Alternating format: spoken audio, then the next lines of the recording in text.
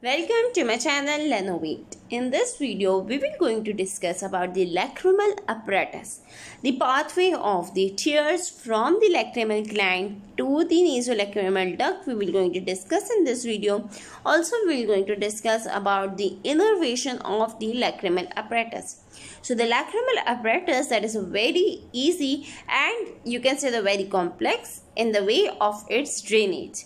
So starting from the lacrimal apparatus contents, what are the contents forming the lacrimal apparatus?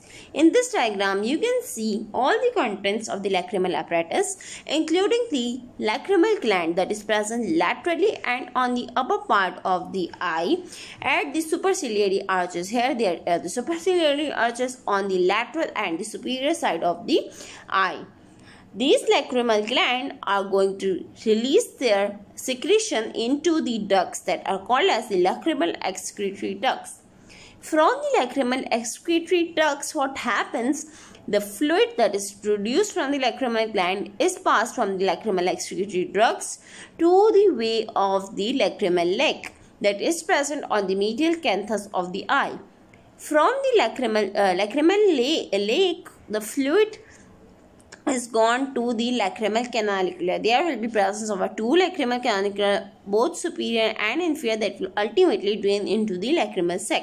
So the lacrimal canalicula or the lacrimal panchva are the presence of small holes on the medial canthus of the eye, that you can say the lacrimal lake drain into the lacrimal canthus.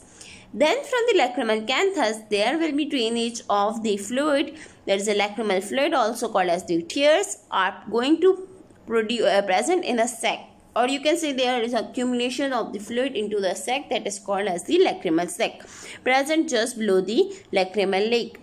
The sac is also called as the lacrimal sac, is the upper part extension, or you can say the upper dilatation of the nasolacrimal duct. So the fluid that is accumulated in the lacrimal sac will going to ultimately drain into the nasolacrimal duct. Then what happens? The nasolacrimal duct will going to drain into the inferior concha of the nose. You can say the inferior meatus. This nasolacrimal duct will ultimately open into the inferior meatus of the nose, that is in the inferior concha of the nose. And then there is a drainage of the fluid in the nasal cavity from the nasolacrimal duct. So this is the whole drainage of the fluid from the lacrimal gland to the nasolacrimal duct and ultimately into the nasal cavity. So what happens when there is any blockage at the level of excretory ducts of the lacrimal gland or at the level of the nasolacrimal duct? What happens? There will be no presence of a tears and there will be, you can say, the slippage of the tear from the lateral side of the eye. There will be no drainage into the nasal cavity and there will be pathological condition can occur in which there will be swelling of the eye, inflammation of eye, or other itching of the eye, or other conditions that are related to the blockage. Also, the nasolacrimal duct can be blocked, causing a pathological condition that may be very severe. So this was all about the lacrimal apparatus and how this lacrimal apparatus is formed, starting from the lacrimal gland, then drainage into the lacrimal excretory ducts that go whole away to the eye, into the lacrimal lake, then to the lacrimal sac, and ultimately to the nasolacrimal duct that drain into the inferior meatus of the nasal cavity. Now coming to the innervation of this whole lacrimal apparatus, especially the lacrimal gland. So the innervation of the lacrimal gland is from three sources. It may be sensory innervation coming from the ophthalmic division of the trigeminal nerve. That is not shown here. So the sensory division is coming from the ophthalmic division of trigeminal nerve. The second part of this innervation is the sympathetic innervation. The sympathetic innervation and the parasympathetic innervation. So we are going to discuss about the parasympathetic innervation first, that is coming from the both preganglionic and the postganglionic fibers.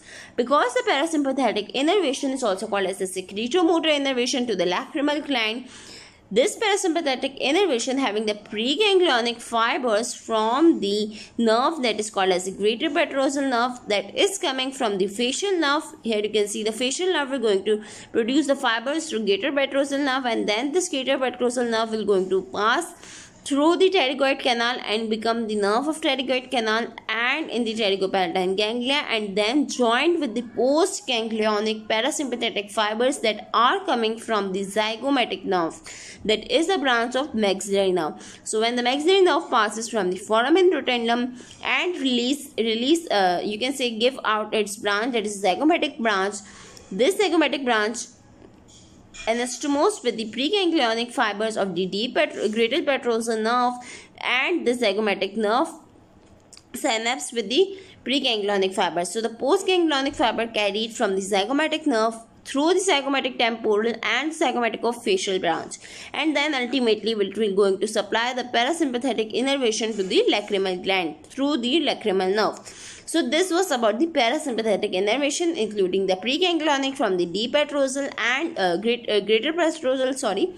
The preganglionic are coming from the greater petrosal nerve from the facial nerve, and the postganglionic parasympathetic are coming from the zygomatic branch from the maxillary nerve.